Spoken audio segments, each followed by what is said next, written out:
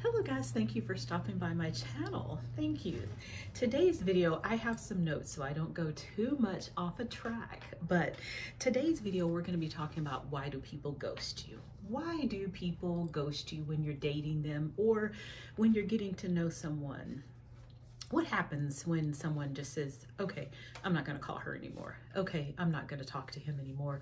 What happens in that time? What's going on in that other person's mind? What is actually happening?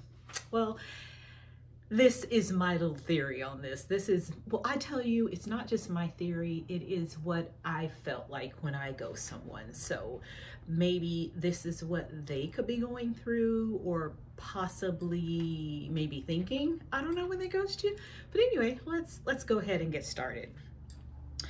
I would ghost people when I didn't know how to explain I didn't want to talk to them. Maybe something they did during that dating process where I was like, okay, this isn't going where I want it to go, or this is not the person that I thought I had met, or oh no, I don't like the way he talks. So instead of calling him and telling him I'm not liking this, or this isn't going to work for me, I would just ghost. You know why I would ghost? I would ghost because it felt more comfortable for me. And I felt like maybe it could bother him if I said that, and when I say bother him, rejection is already something that people deal with online dating and with dating period, whether it's online or in person. No one really wants to be rejected. So you feel like if you just ease your way out and then ghost someone, you can just go ahead and leave without confronting them and telling them what you think you don't really like in that person, or you're not liking, or you thought you were getting, or it's basically an easy way out that you don't have to explain to a person. And I say an easy way out because I have a guy friend that told me, you know what, why don't you tell these guys this? Or why don't you? And I would be like, I'm not telling him, he's a grown man. He should already know he shouldn't be doing this. He shouldn't be doing that. I am not going to explain anything to him. Okay, nothing.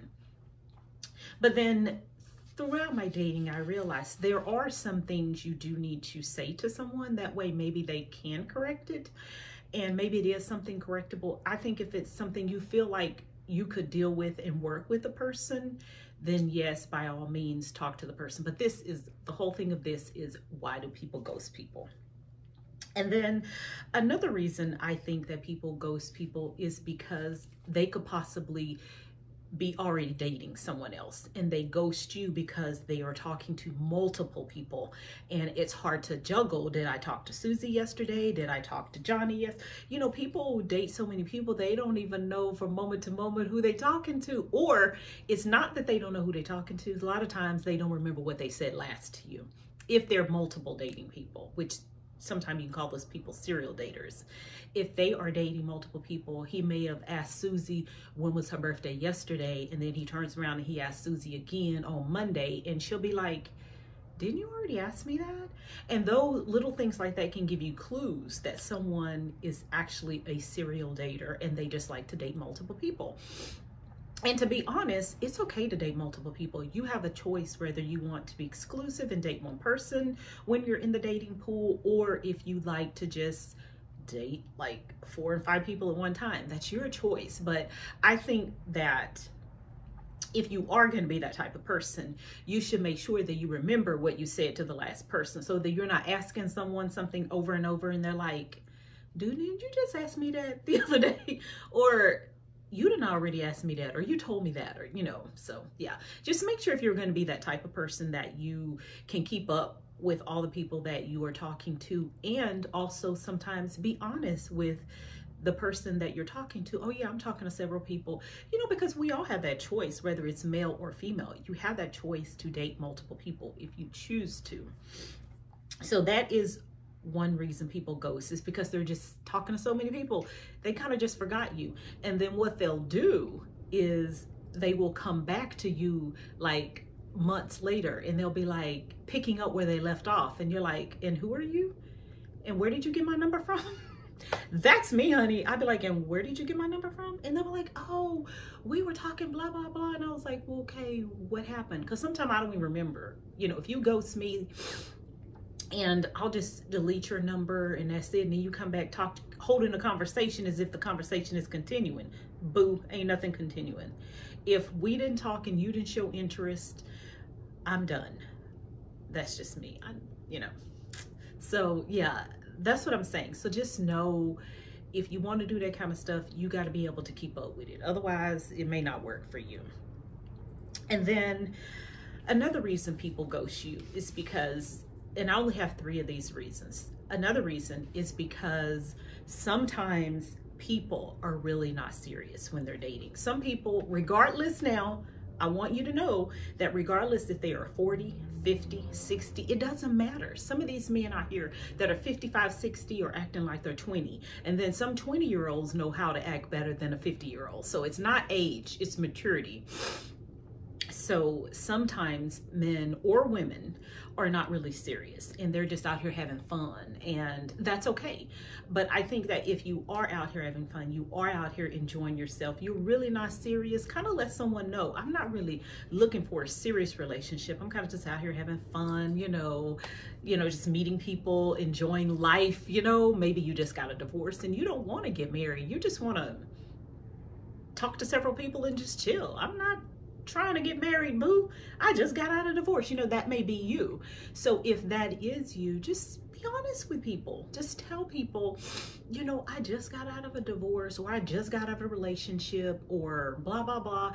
Just be honest. That's all you have to be. And then people know where to take the relationship. Sometimes, you know, people are just ghosting you because they're not even serious. They're not even really looking for a relationship.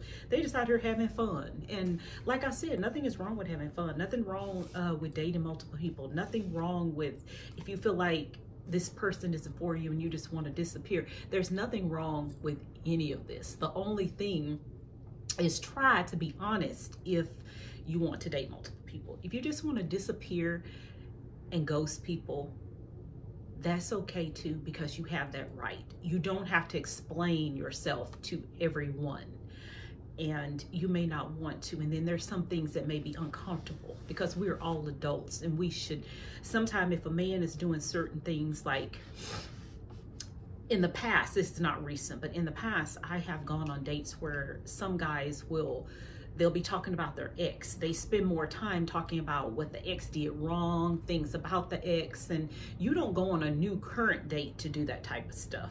You should close that chapter before you start dating. That way you start a fresh chapter and you're ready to meet someone. And when you meet this woman or this man, you are able to have a great conversation and ask questions and get to know that other person. That other person didn't come to get to know your ex. So there are things, and I feel like you shouldn't have to tell someone that. I shouldn't have to tell you, you shouldn't come on a first date talking about your ex, or you shouldn't come on a first date with all the drama of your life. Let me tell you this, let me tell you that, let me tell you, some men feel like, because I've gone on dates where some guys feel like they just want to tell you their whole life story in one dinner or one lunch. And you're like, dude, I don't really want to know all that, or that's too much for me, or slow down. So those have been reasons that I have ghost someone. So I hope this was helpful to you guys, because sometimes some people want to know, they take it personal, which if I were you, I would not take it too personal, but I would have kind of assessed myself and say, well, what do you think, what went wrong, or, kind of look at things, but don't get too deep into it because you really don't know why that person ghosted you. But if you're out here dating, just have fun. I would say just be honest, with the other person. You don't have to just go into just great detail, but just be honest. If you're not really looking for a relationship, if you're not looking, for something serious, just let that person know. That way that person can assess if they really want to continue talking to you. Okay. Alrighty guys, I hope that this was helpful, and if you don't mind, if you like this type of content, please like, please share, and please subscribe. And then tell me, have you ever ghosted someone? I know I have. I've ghosted many and plenty, but have a conversation with me and tell me, have you done any ghosting in your dating life? Alrighty, thank you. You guys have an awesome day. Bye.